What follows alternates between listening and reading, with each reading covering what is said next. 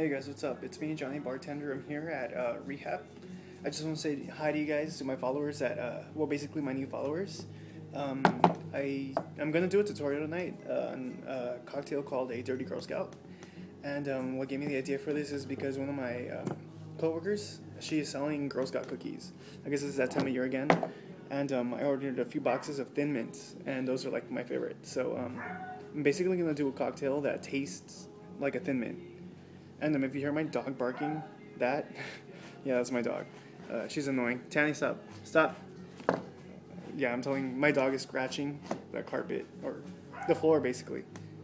And she's deaf, so she can't really hear me. I had to tap her. Okay, so basically to make a Dirty Girl Scout, you're going to need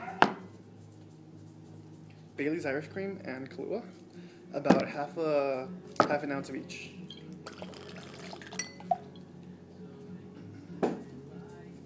And you're gonna need creme de menthe. I'm gonna use green. I've seen different recipes online. You can use clear creme de menthe, the white, or the green.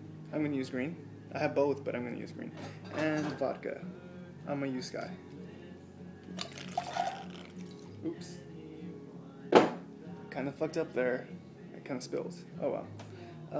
Also, I'm gonna add some half and half milk to make it a little less strong. It's weird because I guess the recipe is meant to be a shot, but I like it as a cocktail. So to make it as a cocktail, you're going to need to use half and half milk, or basically any kind of milk.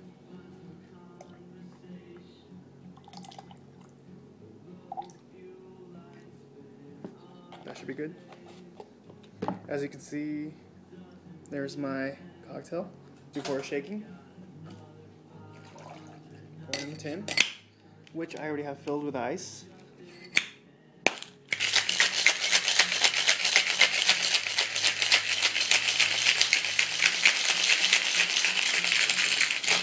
Okay, now we shake it up till it's nice and cold, nice and chill. You see that? Tin's cold.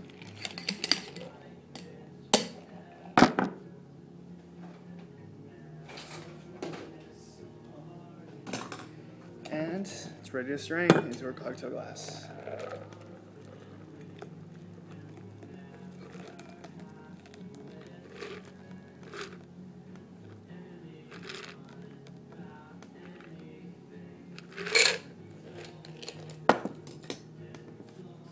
See that?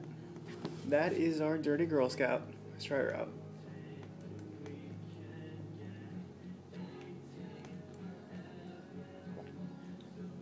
Pretty good. This is really good.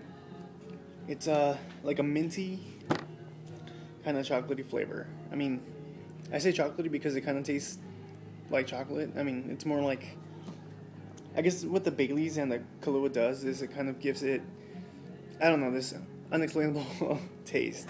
Basically, for me, it tastes it tastes just like a Thin Mint, basically, but less minty. I mean, you can taste the mint in there, but it's not as, doesn't give that exact feeling like a Thin Mint, but it tastes just like one, kind of. Sorry. Well, yeah, I mean, it's a pretty good cocktail, and for those of you guys who don't like really strong cocktails, a milky cocktail is a really good way to start off because it really mellows out the alcohol in the cocktail.